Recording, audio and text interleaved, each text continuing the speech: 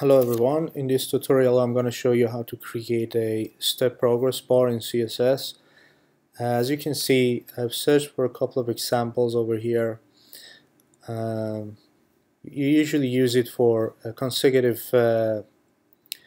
steps of a procedure that you want to carry on for, let's say, sign-ups or adding stuff to baskets, in which one step is dependent on the previous step to be completed.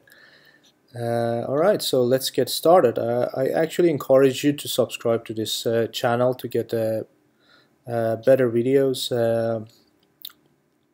and more videos later on in the future.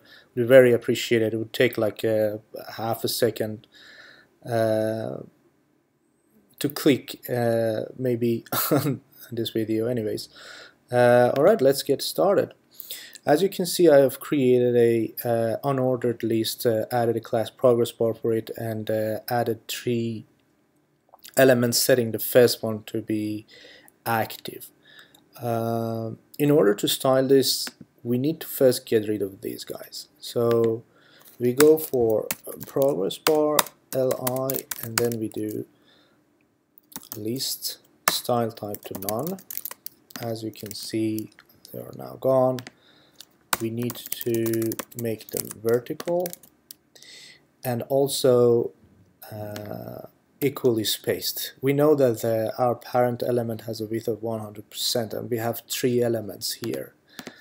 We say width 33.33%, and this value is really dependent on how many elements you have here. Alright, looks very good. Let's set the position to relative, and now we need to add these guys on top of them. You can go for any kind of shape. I will go for a circle. In order to do that, we go progress bar li before content. Let's set a placeholder for now as 1. We're going to change this so that every consecutive step has its own correct number here. So I'm going to give it a width of 20 pixel and height of 20 pixel, and then maybe a border of 1 pixel, and then with a shade of gray. Let's see how it looks.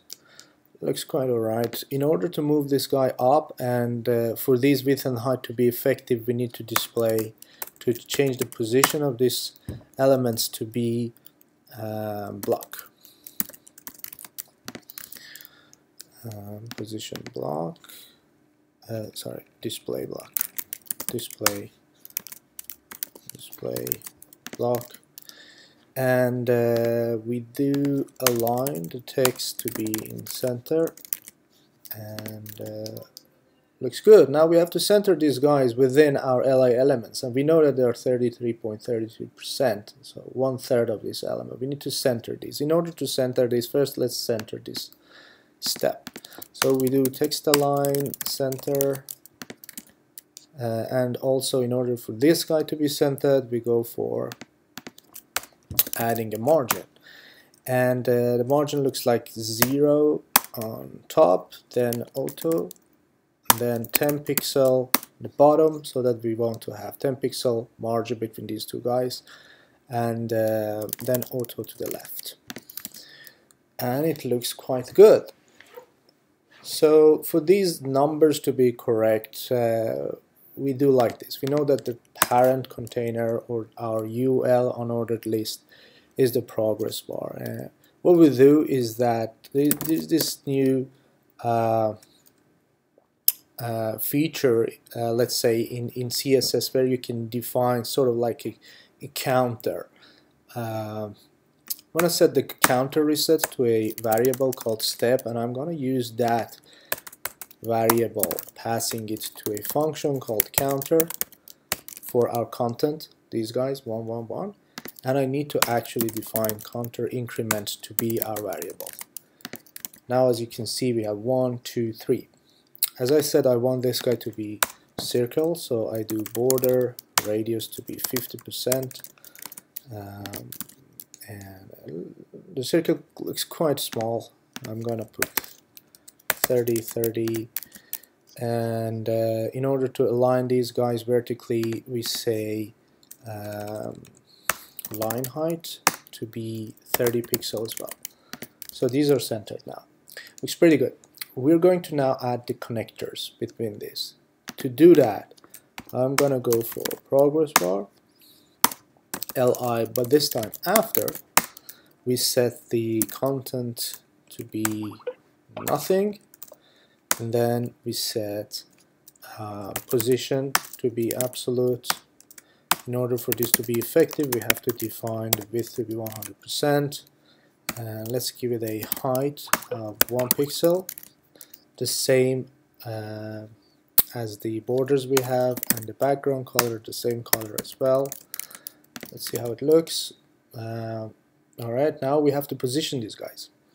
In order to do that, let's define a top. We know that the height of these elements is 30, so the top will be half of it, so that the line they get centered. So yeah, it looks good. Now we have to move this guy back. Let's say left to be minus 50%, and you can see it kind of overlaps with these circles. To get rid of that overlap, we do background color to be white, and then we need to move this guy back by using z index to -1. Looks pretty good. Okay, so we need to get rid of this guy and this guy, and we know that this guy is actually the after of our li element. To do that, we go for progress bar, li first child, and then after we set the content to none. So as you can see, we have a pretty good looking step progress bar. What we want to do is now define what the active state should look like. So I'm going to make everything green when a state is active or a step is active. As you can see, I have actually applied the active class to step 1. Let's style it now. So we have our progress bar, li active. I'm going to add a color green so that every text gets to be green. And then this border guy should be green as well. So we do progress bar, li, we know that this guy is the before, and then we go border color to be green. Looks pretty good. The problem is that, as you can see, all of these get green, so we have to actually say I want the active one to be green. So one addition thing is that in my eyes, the connector between the 1 and 2 should also get green, and this is basically my own idea. So let's make this guy green as well.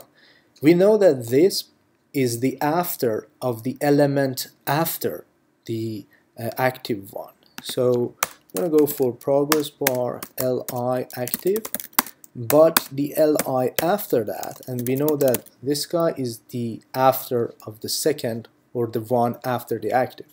So I'm going to go li after, and then I'm going to give background color to be green. Alright, cool. So you can go ahead and add a class active to the second and the third one. You're going to get the same effect as you got this one. Thank you very much for watching. As I said in the beginning, please subscribe to this video to get more and more cool videos like this. Thank you very much, and have a good day and night.